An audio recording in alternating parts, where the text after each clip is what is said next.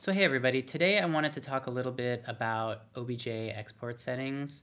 I've been gradually getting the export functionality bit by bit into a good state, and right now I'm actually fairly happy with where it is, and I think the quality is just as good as Moi for the most part.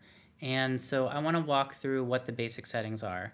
Now let's say you have a kind of game-like asset like this where you have a mix of kind of curve and planar faces. Now, in the typical game asset pipeline, you are gonna want to produce, one of three kind of different versions of your model.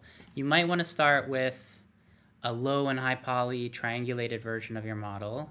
So the easiest way to do that in Plasticity is you can use this density slider, and we can bring this down to like get a very coarse triangular mesh.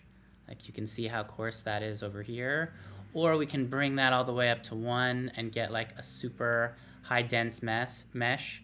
And you can use this for baking or whatever. But typically, another use case, let me bring this down to like something like that. Another use case though, if you're gonna unwrap it or perform more modeling operations on it, you may also want like an ngon style workflow. An ngon style workflow is, rather than turn this like NURB surface into a bunch of triangles, we're going to try and make n-sided polygons wherever they're effectively planes. So if for example we look at this polygon here, this is a planar face. You can see how flat that is. But the actual number of vertices around this is way more than 3. It's probably, I don't know, 50 or 75 or something. So a triangulated version of this would break it into a lot of triangles. But ngons in general are much easier for us to work with. And at this point, like I said, compared to Moi, Plasticity's faceting algorithm is just as good, sometimes better, sometimes slightly worse. But you're going to get nicely shaped ngons. You're going to get a fairly decent edge flow from face to face.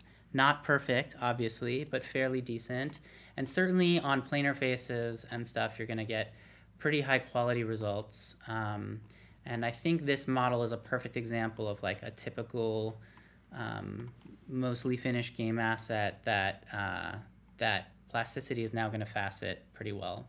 Now I want to talk a little bit about what these more advanced settings are and how to use them to your advantage if you need to. I think for most users, just tweaking the density to get like more or less coarse mesh is probably enough. But you also have the ability to get a lot of extra control, and so I'm going to walk through that right now. So I've set up a very simple scene just to that will make it easy to understand some of the more advanced settings.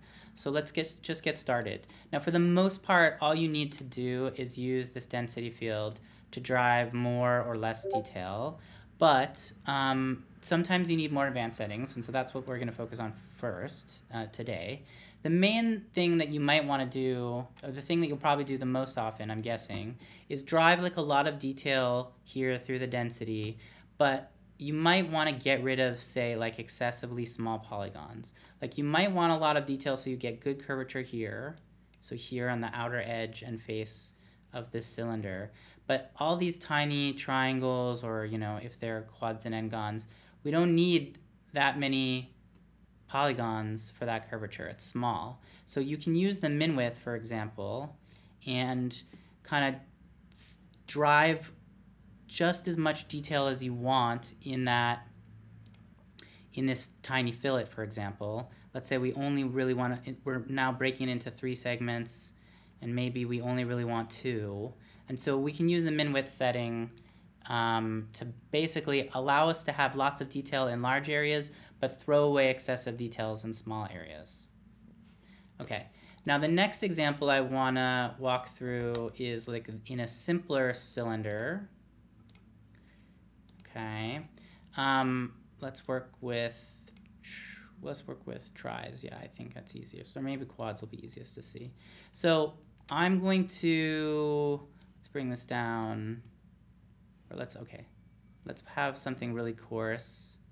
All right, so when you have like a perfect mathematical circle, when you're faceting it, you need to break it down into these segments, into these line segments, right? And so in this example, we have 1, 2, 3, 4, 5, okay, 5 times 4 is 20 slices of the pie for this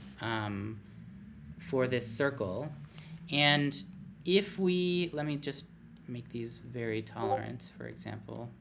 If we use these angle tolerances, we can basically say for any given curvy edge, we want a certain number of segments as it passes through 360 degrees, let's say.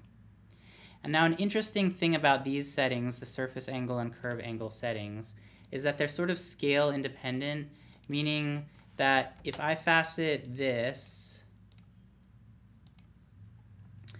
the